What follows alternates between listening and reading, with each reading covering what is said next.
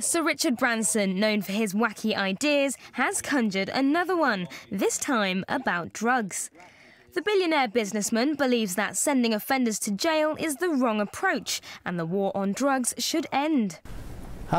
It's a 60-year war on drugs that has been an abject failure. As a businessman, if I had a business that had been a failure for 60 years, I would have closed it down 59 years ago.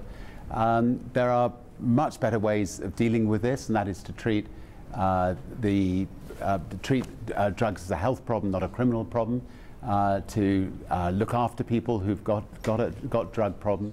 Branson, who's part of the Global Commission on Drug Policy, which is also made up of world leaders, has called to scrap criminal punishments for drug users, saying it should be tackled as a health issue. We want them to stop law enforcement locking up our children, locking up our brothers and sisters. We want them to, instead, if somebody's got a serious drug problem, make sure that they are sent to clinics so that they can become useful members of society again. It costs society a lot less money, it's far more effective, and it's far more fair. I mean, if somebody has a drink problem, you help them. If somebody has a drug problem, you should help them. As well as being a figurehead for global drug problems, Branson founded the Virgin Group and aims to bring commercial space flights to Earth as early as next year. We've pretty well ticked every box that we needed to tick to get Virgin Galactic up and away. And by January or February, we'll do our first flight into space. And then from there, we'll start taking people to space a little later on in the year.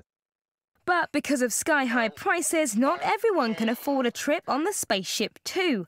Luckily, a seat is up for grabs as the star prize in a new reality TV show called Space Race.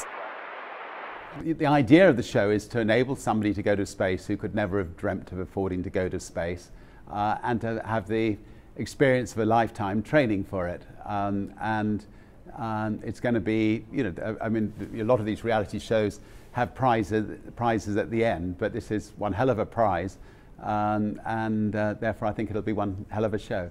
So do we, Richard. Now, where can we sign up?